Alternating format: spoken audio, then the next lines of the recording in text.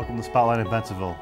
My name is Frank DeSimone, your village president, and today we will be discussing Bensenville Emergency Management Agency here with Don Schultz. Don, welcome to the show. Thank you. On October 21st, it was a Saturday morning, there was a disaster exercise here in Bensenville. Can you tell me about that day? Certainly. Very exciting. That day was a result of months of planning by a team of people made up of representatives from Bensenville Police, the Fire District, Bensenville EMA, Public Works. There was a large number of people that were victims to simulate injuries and things like that for this exercise. It was a test for the many response agencies from Bensenville and the surrounding area. So it's a very exciting day.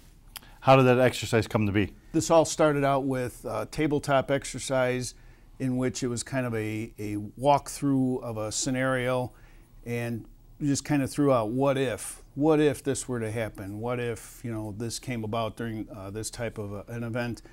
And then it escalated to what they call a functional exercise, where it's still similar kinds of events for this scenario, but we kind of throw some injects to test the people, the players in the room that day.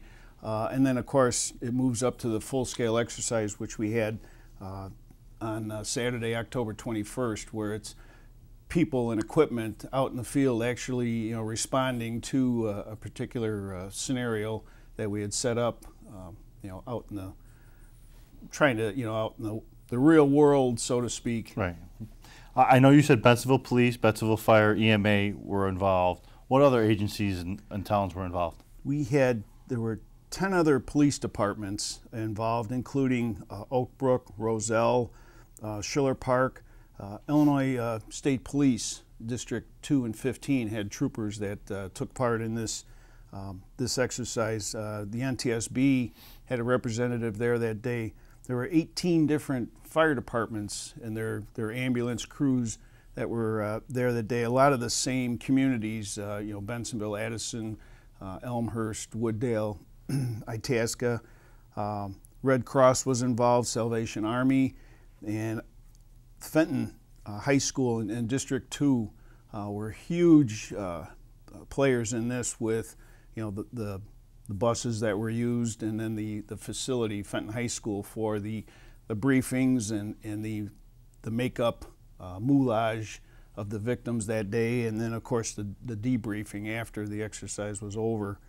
So I know we said we had an exercise, but the exercise was a downed aircraft. Correct. I mean, that's kind of what we were simulating. Correct. How were you able to simulate that? Well, again, I just mentioned the buses. I thought that was kind of unique, the use of the school buses. There were 4 of them that were borrowed from the school district, and we put them 2 side by side, and then 2 others, turn them around back to back, kind of angled them a little bit so we could simulate like a break in the fuselage. They could exit the back doors. But the unique thing that I thought about the use of the buses were the narrow aisles, just like you would see on an aircraft. Right. And we had people, the victims, inside these buses, and the responders had to deal with those narrow aisles like they would, on a potentially a real aircraft, which again I thought was added some realism to the whole exercise. So what was your goal for the exercise? There were several goals that were set early on with the exercise. One was scene incident management, trying to use the unified command system where you have fire response, the medical side of things, law enforcement's involved, and how to, out in the field at the site, how to get all those people together, talking together, their command people, working together to deal with the problems that come about during such an event. Site security was another, one of the goals that was set, trying to secure the area from, people that might want to, sightseers, onlookers. Right. EOC operations was another important part of the exercise. That it was a goal. So, because by nature, emergency response personnel are taught to take over the scene. So when you have 10, 12, 15 different emergency responders showing up, the tendency is to take over the scene individually. But you were able to kind of get it to a unified command, and everybody was to follow that one lead. Correct. Correct. So did you achieve all the goals you wanted to? Well, it's kind of a, there's always some parts of your goals that you don't probably achieve like you hoped you would, and I think that's a good thing, because it kind of shows you areas of improvement. There's always room for improvement, especially on something like this. Fortunately, we don't respond to these kinds of things every day, so it's good to exercise, it's good to test, and then take some of these things that we talk about in critiques afterwards. You know, what went right, what went wrong, and then take some of those things that maybe didn't go quite as well as we would hoped, and that's what we work on next. That's what we kind of look at and tailor the next exercise. So you always look to improve? Looking to improve, always. Absolutely. Yes. And I know EMA is involved in a lot of stuff throughout the village and helping out surrounding towns. How can the residents learn more about the Bensenville Emergency Management Program? If they're interested in Bensenville EMA, probably the best thing to do is go to the village website, and up at the top where it says departments, click on that, scroll down to Emergency Management Agency, click on that, and that gives my contact information, plus it talks a little bit about some of the things that we do. There's photos and some of the things that we've been involved with, and it gives people an idea what EMA is all about, and then they can contact me at the office, and if they're interested in getting involved, and yeah, we take it from there. Absolutely. We'll be right back after the short commercial break.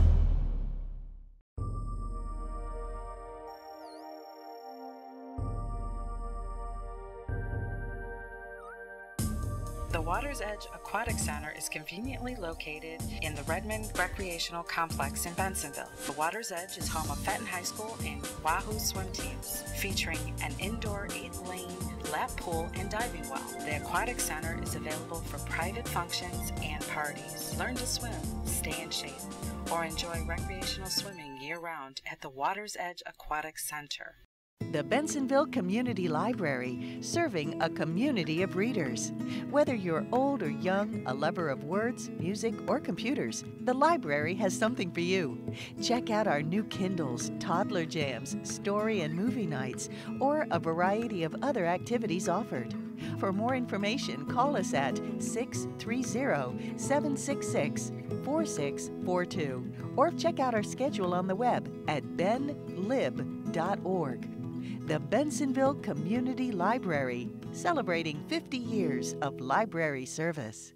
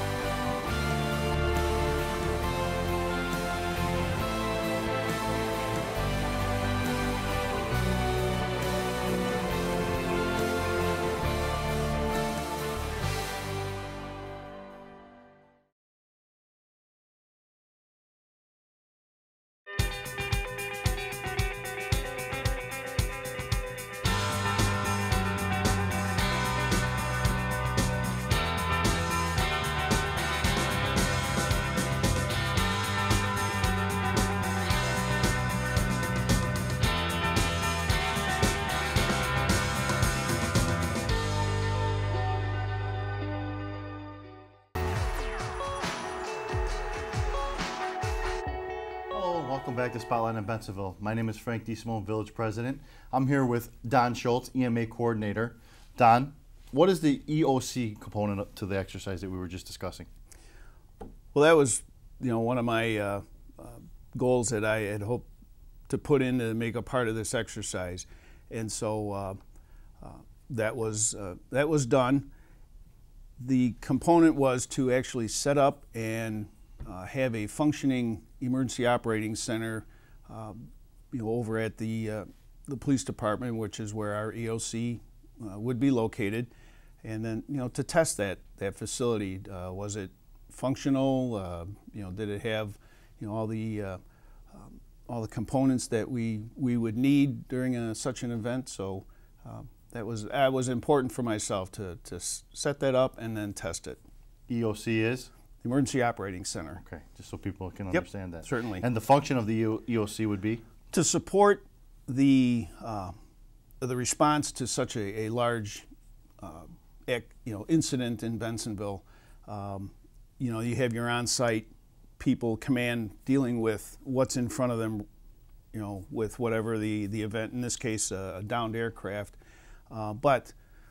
So the EOC would take a step back and look at, okay, you still have the rest of the town to make sure it has police coverage, fire coverage, all the different services. How are you going to deal with not only the emergency event, but take care of the rest of the town as well? So that's one of the main functions of the EOC, is to make sure that happens. Excuse me. How did the EOC function during this exercise? We did well. We did stand it up. The facility was set up as it would be during a major activation, and we had all the capabilities were functioning. The one thing I wish we were able to test, and that was to bring a live feed from the site into the EOC, but unfortunately that was coming from Westmont's command post, but they were involved in a real live incident the night before, so they weren't even on scene. So that was one thing that we'll take a look at in the future and see how that works. Where do we go from here? Like I had mentioned earlier, take a look at some of those deficiencies, some of those things that maybe we fell short on, and plug those into the next exercise and work on them. Try to test them further, see if we've worked the bugs out of those parts of the exercise we weren't happy with, and continue to exercise. So obviously we're going to have more exercises, more practice. Yes. More team building. Oh yes, there certainly will be. One more time, Don, how can residents find out about the Emergency Management Agency? Going to the website, down on departments, clicking on departments, scrolling down to Emergency Management Agency, get my contact information, give me a call. Don, thank you for joining us. Thank you for being here today. Make sure you stay tuned next week for our next Spotlight on Bensenville.